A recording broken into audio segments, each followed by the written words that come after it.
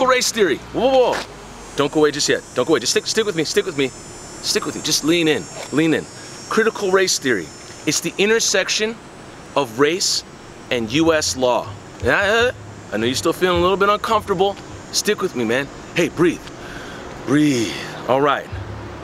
Critical race theory, for me, as a black person, isn't really that critical.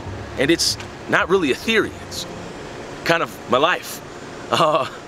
When we talk about critical race theory, I'm curious to examine the actual phrase of it and why it scares the crap out of people. I don't want critical race theory in my schools. You hear from a lot of people. And so the idea is, why not? And what's a better phrase for it if not critical race theory? Could we just say, hey, truthful history coming to a school near you? Or could you just say, hey, no more lies? A history book coming to you soon.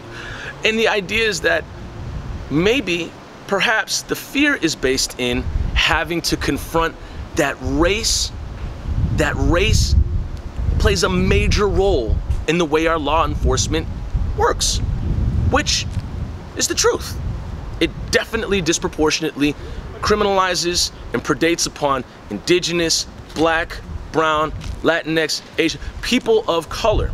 And to confront that is tough, because inversely, it's going to say, well, now I gotta look at, if you're a white person, you have to look at your identity as a white person and actually break that down, which you may not have had to do for a very, very long time.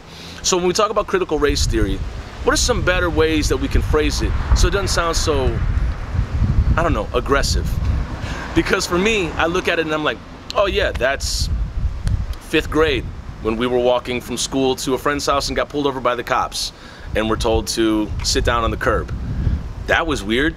Oh, it was like that one time I was on a bike and the cops pulled me over and they said, is that your bike? I said, yes, it is. And they said, well, we're looking for a purple bike. I was driving a blue bike. I was riding a blue bike. Or the other time, I was jogging up a hill in college. Cop pulled me over and said, hey, what are you running for? I said, I'm working out. And then they left me alone. Could that have happened if I was white? Probably not. So, critical race theory. What's a better phrasing for it? And why does it make you uncomfortable to possibly have it in your school?